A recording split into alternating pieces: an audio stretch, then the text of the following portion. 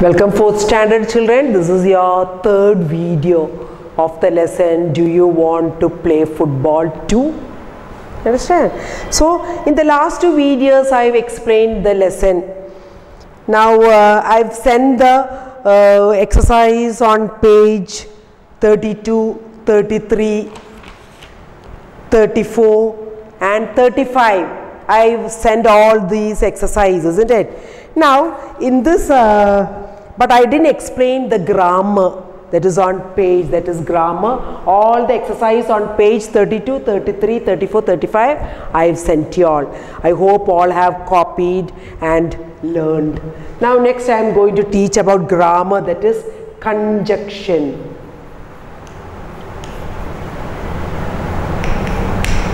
Now what is conjunction? Conjunction means a word joining two sentences. Now, two sentences two sentences join cheya. That's why join cheya. And one is and, then but, because, or.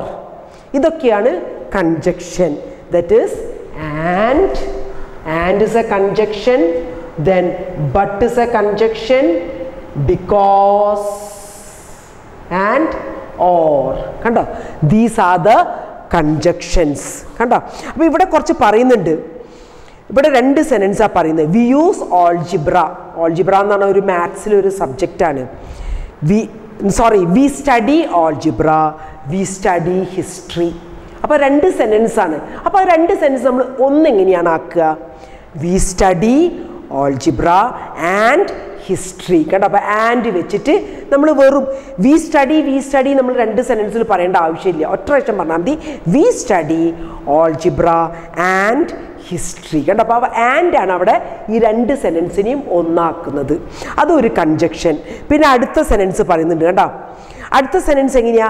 ഒന്ന് we play football, മറ്റേത് we do not play football. കണ്ട, ഒന്ന് positive ആണ്, മറ്റേത് negative ആയിട്ടുള്ള sentence ആണ്. We play football, we do not play football. അങ്ങനത്തെ sentence, അതായത് ഒരു സെന്റൻസ് അതിൻ്റെ ഒരു നെഗറ്റീവ് ആയിട്ട് വരുമ്പോഴാണ് നമ്മൾ അവിടെ ബട്ട് ചേർക്കുക. അതെങ്ങനെ? We play football but we do not play baseball. അതാണ് പറഞ്ഞത് കേട്ടോ. We play football, we do not play baseball. അപ്പോൾ we play football but we do not play baseball. കണ്ടോ, ഒന്ന് പറ്റും ഒന്ന് പറ്റാതെ വരുന്നൊരു സെൻറ്റൻസ് ആണ്. അപ്പം അങ്ങനത്തെ രണ്ട് വ്യത്യാസമുള്ള സെൻറ്റൻസ് വരുമ്പോഴാണ് നമ്മൾ ബട്ട് ഉപയോഗിക്കുക. കണ്ടോ, for example I like ice cream but I do not like, വേറെ എന്തെങ്കിലും പറയാം, but I do not like sweets എന്തെങ്കിലും പറയാം. അപ്പോൾ അതിൻ്റെ അർത്ഥം ഒന്ന് ഇഷ്ടപ്പെടുന്നു മറ്റേത് ഇഷ്ടപ്പെടുന്നില്ല. കേട്ടോ, അങ്ങനെ അങ്ങനെ തരത്തിലുള്ള സെൻറ്റൻസ് വരുമ്പോൾ നമ്മൾ ബട്ട് ഉപയോഗിക്കുക. I like ice cream but I do not like sweets. അതേമാതിരി അപ്പം അങ്ങനെ അതിനാണ് അവിടെ ബട്ട് ഉപയോഗിക്കുക. പിന്നെ വി യൂസ് ഓർ എന്ന് പറയുമ്പോൾ ചോയ്സ് വരുമ്പം do you want tea or coffee, do you want hot drink or cool drink, അങ്ങനെ ഓർ ചോയ്സ് വരുമ്പോൾ കണ്ടോ. The match may be held this week, otherwise it will be held next week. അങ്ങനെ വരും. The match will be held this week or the next. കണ്ടോ, അപ്പം അങ്ങനെ or വരും choice വരുമ്പോൾ.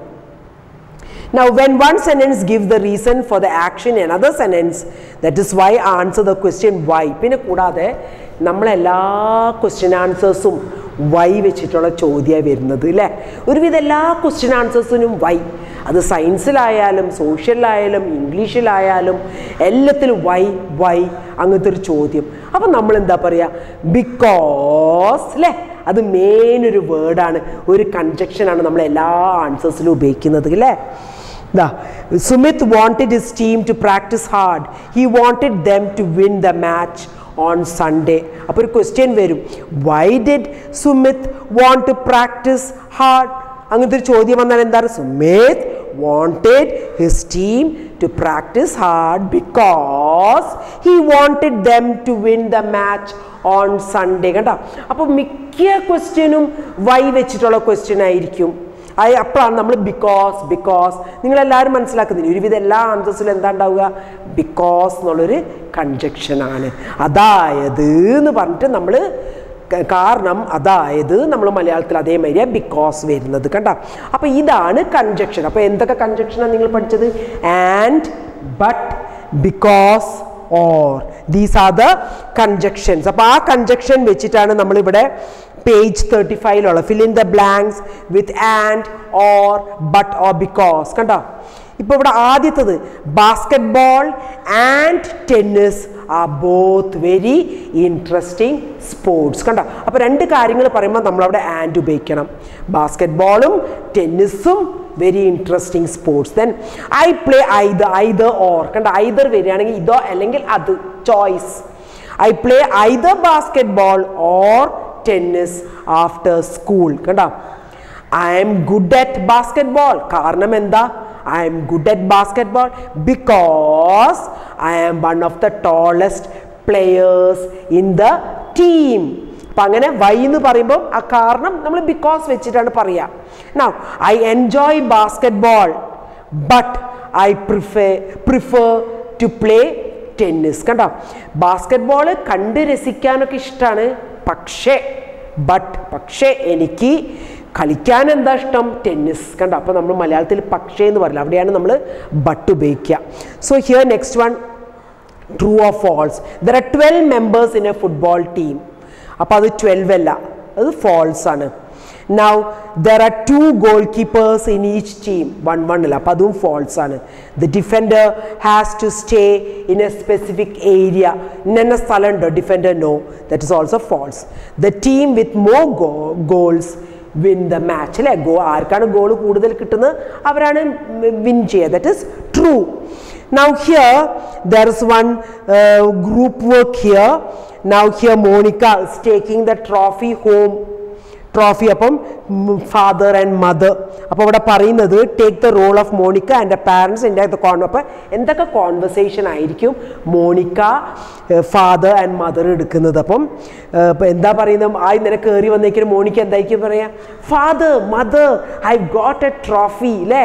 സന്തോഷത്തോടെ കൂടെ പറയും. അപ്പോൾ ഫാദർ എന്തായിരിക്കും പറയും? Yes my child, four what did you get? അപ്പോൾ മദർ, കോൺഗ്രാറ്റ്സ് ചൈൽഡ്. ഇങ്ങനെയൊക്കെ ഇങ്ങനെ പറയാം. അപ്പോൾ അതിൻ്റെ കോൺവെർസേഷനാണ് ഇതിൻ്റെ അകത്ത് പറയുന്നത്. അപ്പോൾ ക്ലാസ് ആണെങ്കിൽ നമുക്കത് അങ്ങോട്ടോട്ട് ചെയ്യായിരുന്നു. So now children, turn the page. There is one picture here. So you have to look at the picture and complete this one day. അപ്പോൾ നമ്മൾ ആദ്യം പിക്ചർ നമ്മൾ നോക്കുക.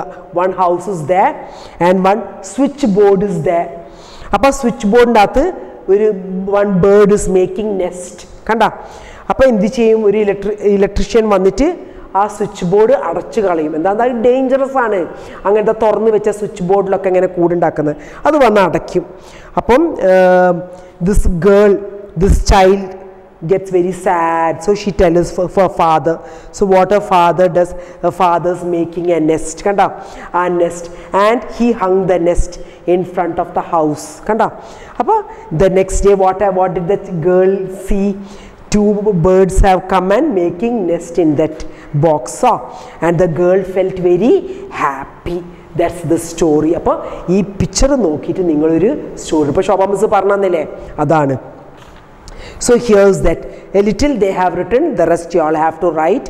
But one thing children, if there is time children, if you all can do, or else I'll give you the work as activity afterwards.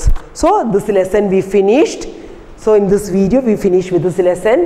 The next grammar exercise I'll be continuing in the next video. Thank you children.